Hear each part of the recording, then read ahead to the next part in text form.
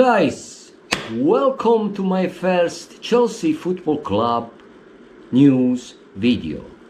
Welcome to the color is blue Chelsea FC. Okay, for those who don't know me, I am Gino, and that is my short name, of course. It's very easy to call me that way. And as you may guess, I'm Italian. Okay? Being Italian has never stopped me from supporting the team I love most, which is, of course, Chelsea Football Club. In my videos, I'll be discussing about Chelsea Football Club performance, whether it's collective or individual. I will be talking about transfer news, whether they are gossip or real.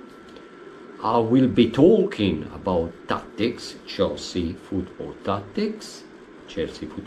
tactics. But most importantly, I will be giving my honest opinion in all the matters with Chelsea Football Club. Now, before I get down to business immediately, please would you kindly subscribe for the next video and click the like button for me. Thank you. Okay, I would like in this first video to talk about 3 issues that I personally believe are the cause of Chelsea's struggle right now. You may say, well, we are not really struggle as much as we did. That is true. But we still find ourselves sitting 9th in the Premier League, and this is what Chelsea Football Club doesn't want to. We are luckily in a good way, I'm actually pleased about that, managed to reach the Charity Shield final, where we'll be playing Liverpool at Wembley very soon, in the middle of February, I believe so. Okay? Now we're going to win there, I don't know. Hopefully we will do that. But remember, we'll be playing Liverpool anyway. But it's an achievement. We have improved. We're still playing for the FA Cup, where on the 2nd of February we'll meet again Aston Villa at Villa Park. With a bit of luck, we may get through the next round. But as I mentioned earlier, we're sitting 9th in Premier League table, which is not good at all anyway. It's only 3 position behind the way we finished last season in the Premier League anyway. But now let's focus on those issues I was mentioning. Let's start with the first issue. First issue is the credibility of the manager we have right now. Okay,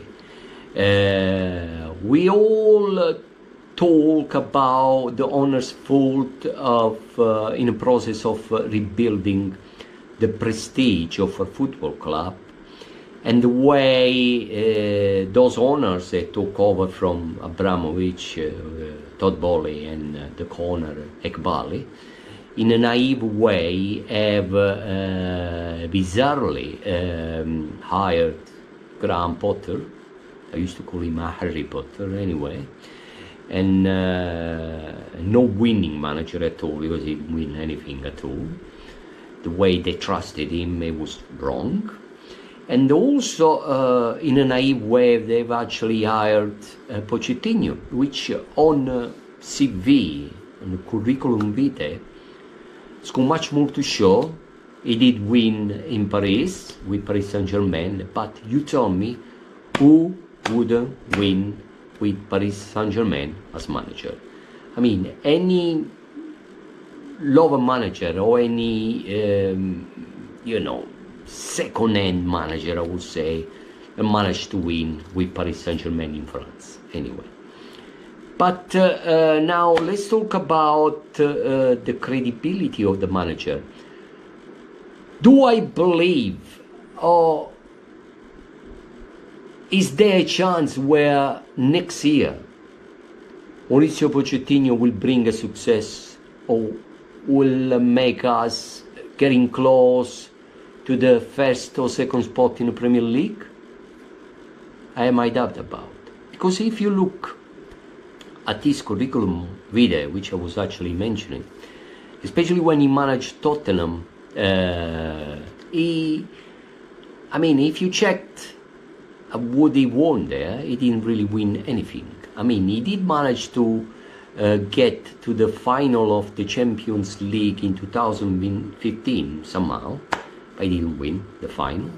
And he also managed, I believe, to get to a Charity Shield final. But let's remember, guys, Charity Shield is a competition, but it's not considered as important as the FA Cup or the Champions League or the Premier League. We all know this anyway.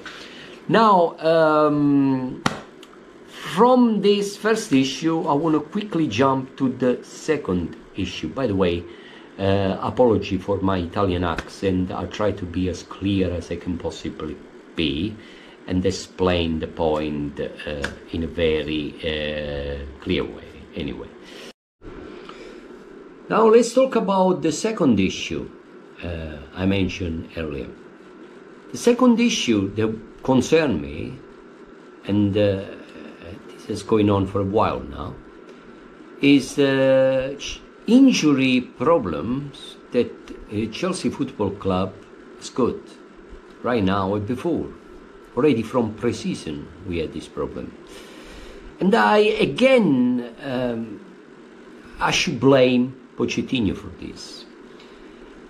Because of I believe the training system he uses are tough and strict, extreme, I would say.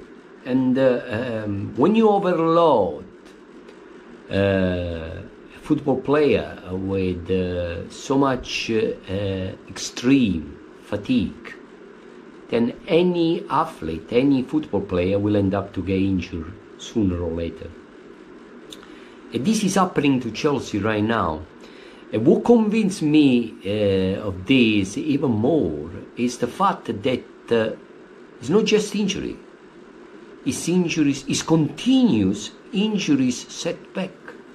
That would make me think that behind this there is a Pochettino training system. The reason of this, I would say. Now, if I mention Aaron Lennon in an interview, he suggested the same thing. And he said that the first 2 years where Pochettino was manager at Tottenham Spurs, they had the same problem. And he actually has criticized Mauricio Pochettino training methods. And he was one of his players. He's one of his ex-player, that actually saying this. Now, finally, the third issue I would like to talk about. And the third issue I would like to talk about is overspending. This is not Pochettino's fault, but this is the board fault, it's the owner's fault. I think we overspend in players, and ironically, I would say, we waste millions and millions. And this is a shame, because some of those money we could try to rebuild, those money wasted, I mean, we can try to rebuild Stamford Bridge. We all know that Chelsea Football Club deserve a better stadium. There has always been a plan, a project that went ahead, but nothing has ever been going through, really, and it's all a dream there. So, but us Chelsea supporter, and all the Chelsea supporters, of course, they're all dreaming to eventually have a beautiful stadium, a new stadium, with a more seating capacity, and at least 20,000 more. I think Chelsea Football Club deserves a 60,000 seating stadium, better than a 40,000, I would say.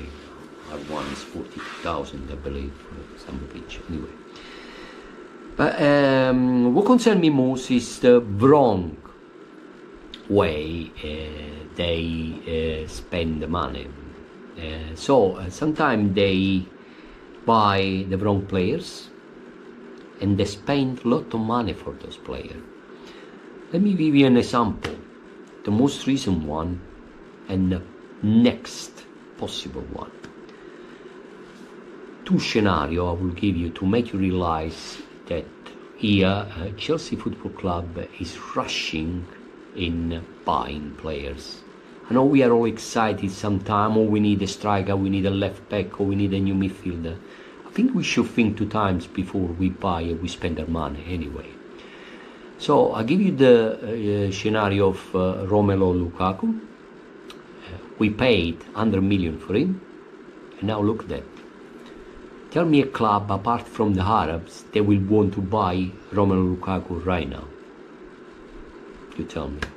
Is there any other team that will want to buy a gamble and buy Romelu Lukaku? I don't think so. Anyway, let's get now to the possibility of hiring and buying Victor Osimhen. Guys, come on. This is silly now. This is silly. From my personal point of view, I think this will be a massive gamble. Why? First of all, this is a striker that has played, succeed well in Serie A. But remember, Serie A is not Premier League, okay? It's a less agonistic football league, okay? You cannot compare the Serie A with the Premier League, all right? That for sure. And look at the physicality of Victor Osimhen. He's quite wobbling. He's not really, he hasn't got that physical stamina to fight, I would say, ironically, against a Premier League defender, because I will tell you, as soon as he tried to pass a Premier League defender, he'll be on a pitch, on the floor, on the ground, just like this. On top of that, he's got this injury problem, which is a permanent injury problem, where he has to wear this mask, protective mask. Because he's got some screw in his mandible. For that reason now he has to wear forever, every time he plays, this protective mask. Do you reckon that a player like Osimhen, knowing the Premier League status, will try to tackle or will try to fight a defender in an aerial contrast to risk to have another injury? I don't think. I think once he levies £120 million contract, that's it. It'll be the end. So I would rather pay a player less and make sure that those players will give much more on a pitch. How many times has happened in Chelsea history that unknown players or not really well paid player, like we played for pennies, became all of a sudden superstar? And please, let's try to invest in our academy footballers. Look at Gil Christ, the centre back we have, centre back, left back, whatever they want to play, but he's a product of our academy. He's fantastic. The lad is dying for the badge. He will die for it. He loves Chelsea. And that's the main thing. The main thing is to make sure that all of those players play for the club they love. Drogba used to love the club. And you cannot compare this Victor Osimhen with Drogba, because Drogba, first of all, was a colossus. He could stand with any defender, Premier League defender, he could just pass them just like this. Because he was a colossus, he was dynamite. He was one of the best strikers that Chelsea ever had. We all know that. So please guys, I will tell Todd Bowley, before you buy, invest another 120 million in buying a player that it may be the biggest gamble ever. Think 2 times. We have 2 more Victors to buy. Funny enough, ironically, we have a Victor Boniface, which is most probably unknown, but he's not. He's a very good striker. He's a Borussia Leverkusen striker, yes. And we have also Victor Groceres, I think is this way you spell Victor Groceres, which is the striker of Sporting Lisbona. I think those 2 other options are better suited for Chelsea Football Club right now. Okay, guys, what can I say more? I will see for today. That's all for today. I will see you in the next time. The next video. Please don't forget to subscribe for a new video. Click the like button and leave a comment, please, if you can. And I will see you next time, next video of The Color is Blue Chelsea FC. And don't forget, there is only one team, Chelsea Football Club. That is all for me today. Bye bye.